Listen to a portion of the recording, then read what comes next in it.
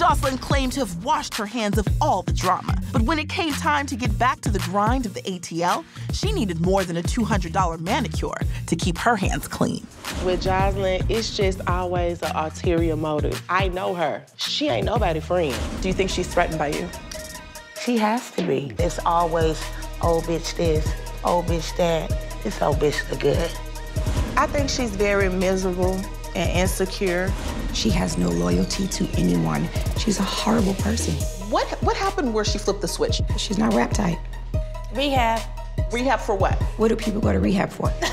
Well, several reasons.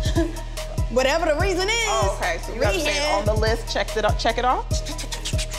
Coke-a-lean for Joseline.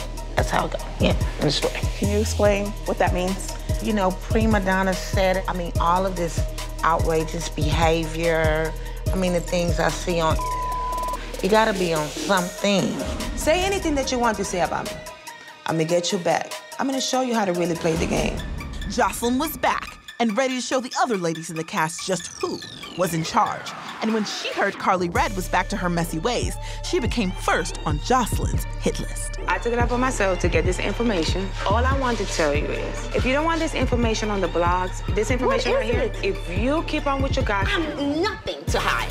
Nothing. Not one thing. How did you feel when she presented that envelope and essentially what you said blackmailed you? I was hurt. Like, damn, bitch. I supported you with everything that you've done. So it was like, damn, you wanna blackmail me? Like, bitch. That's your friend. What was in the envelope?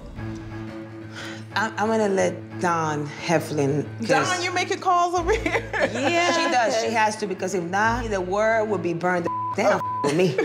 I ain't gonna say nothing. Do you think maybe she was bluffing? Who knows? I would have said it. Keep it real. You got something, put it out there.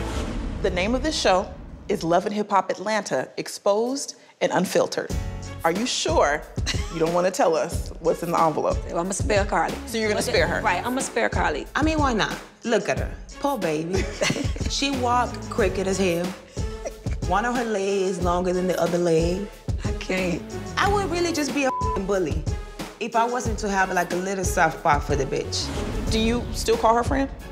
No, I call her an associate, a setup bitch, or you know. You might be making a new word up right now. snitch. Oh, you think it might be low-key snitching? Low-key snitch.